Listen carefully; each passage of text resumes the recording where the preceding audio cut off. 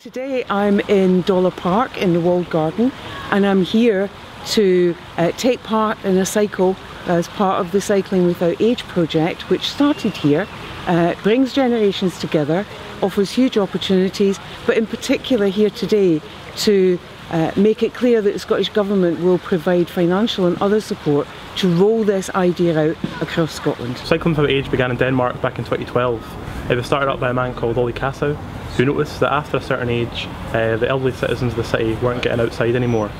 So he found this trishaw, which is a modified rickshaw bike, and decided he would take out residents from care home in his free time to let them be part of the city again. As of 2017, it's in over 1,000 care homes in over 30 countries around the world.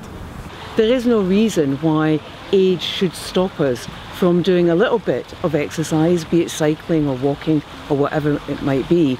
But taking part in this project, maybe for those who are physically less able to be active themselves, keeps them active because it keeps your mind engaged, it brings pleasure, and that's all a huge benefit to help you feel maybe a wee bit less lonely, a wee bit less isolated in your home, wherever that home may be. So this whole project has got loads of benefits, and when you stop and think about it, it's such a simple idea about bringing people together to do something that's enjoyable for everybody.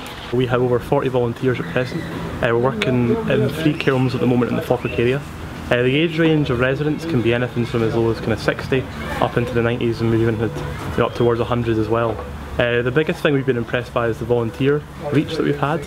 Our youngest volunteer is at the age of 12, our oldest volunteer is 80, and nearly 100% of the volunteers have never volunteered before. So our job as government is to listen to what they've got to say, offer them the support we can, both financially and in terms of other ways, and then help them to roll this out across different parts of Scotland. Already there's interest across the piece from different care homes, different towns, different agencies who want to help make this happen.